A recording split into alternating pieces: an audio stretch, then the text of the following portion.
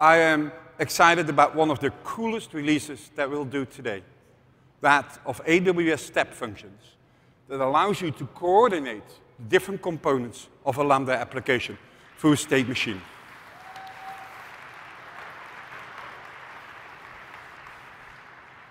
So what you can do is you can build your application as a state machine, have the different functions in there. You do this in a visual way. We coordinate the components through multiple steps. We visualize the application also as a set of multiple steps, and then allow you to execute the complete state machine based on sort of the inputs or the triggers that you have. We do this in a visual way, so you get this editor where you can actually sort of combine the different Lambda functions together, the different states that you have there, and you can implement quite a few different sort of strategies there that you want to.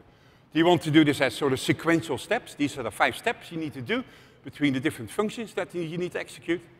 Do things need to happen in parallel? Yeah, you branch things out to other places. Or indeed, based on particular data units, do you want to go left? Do you want to go through the middle? Do you want to go right? Yeah? This really helps you with building sophisticated applications on top of Lambda.